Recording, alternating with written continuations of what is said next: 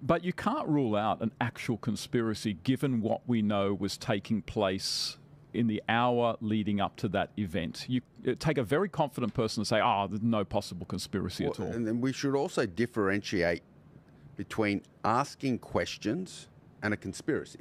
Asking questions should never be considered a conspiracy.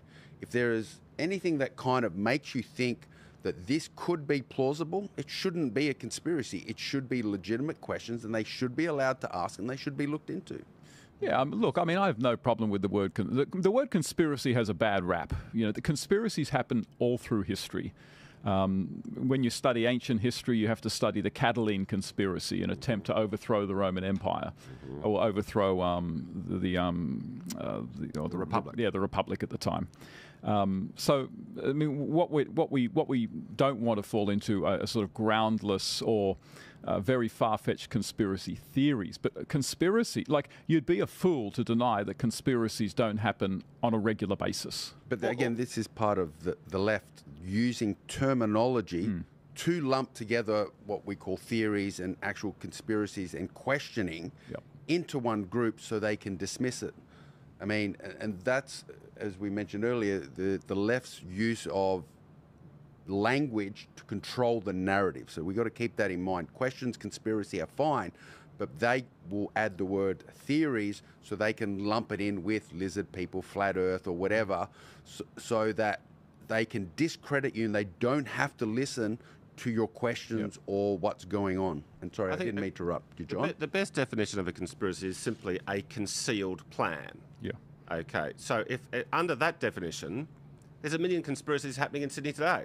Okay, but if there was a concealed plan to have Trump taken out last Saturday, it means that the shooter was in on it. Now, this shooter, we don't know much about him, but we know a bit about him, and he certainly does strike us as a lone deranged nut. That's what he certainly comes across as. So I don't think that if there was a grand conspiracy, that they would have used this nut. I also think if there was a grand conspiracy, they wouldn't have missed. Okay, so I think that there was, as Stephen was sort of indicating, look, we've seen the Democrats try to propose legislation to deprive Trump of any social security. We know what was in their heart.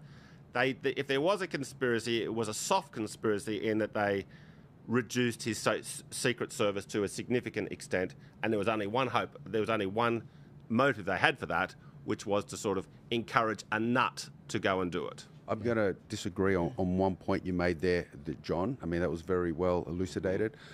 I don't think the shooter had to be in on it for a conspiracy. Okay. He could have been manipulated. You can have a third party, and it's been shown many times in history where they've done that.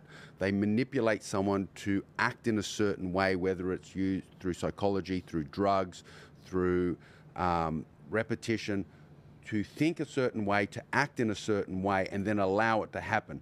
That doesn't mean he was in or aware how they were using him, but he still could be used, and it would be a legitimate conspiracy. One of the things people have been talking about more recently today is this story about there being someone on the water tower.